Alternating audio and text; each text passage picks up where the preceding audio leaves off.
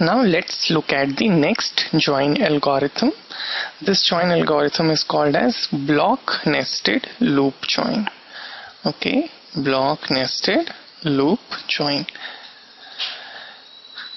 In the previous join algorithm, nested loop join, we were relating every tuple of R to every tuple of S. In this particular algorithm called block nested loop join, we relate a tuple of, or rather a block of R with a block of S. Okay.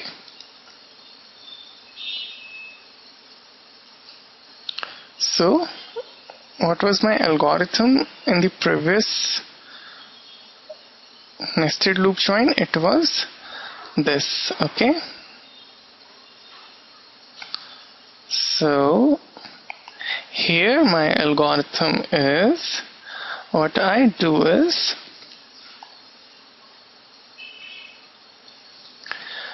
for every block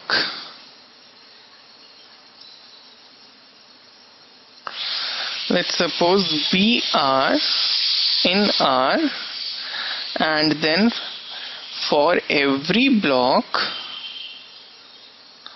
BS in S, I do the same thing. Okay, I have this over here. Okay. So in each block of R and each block of S, I am going to compare my tuples. So what exactly is happening is, let's suppose this is my R block. Okay. For that matter, I'll make the block smaller. This is my R block. And let's suppose this is my S block. Okay. Okay, I'm just assuming that there are only two blocks. So what I do over here is, assuming first initially I have these two blocks in my main memory. Okay. So what I do is, I compare the first record in R to first record in S. Then I compare the first record in R with second record in S, third record in S, fourth record in S, and so on up to the last record in the first block of S. Now what we do is something different from what we used to do in earlier algorithm.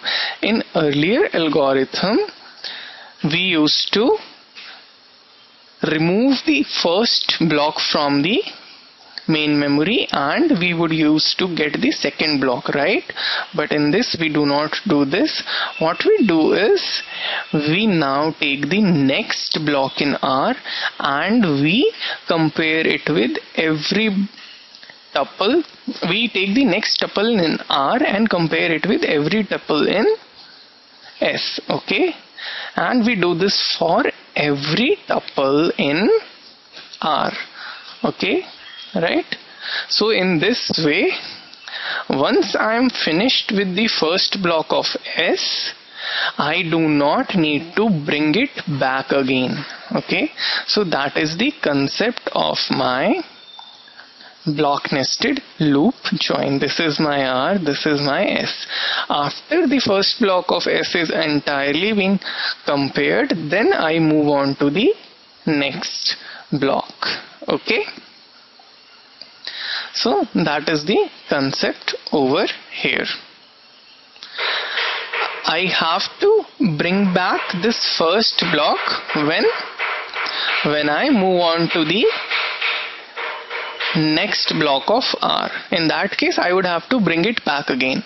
But in my previous algorithm, I had to bring back my S block for every relation in R, or rather for every tuple in R, right? So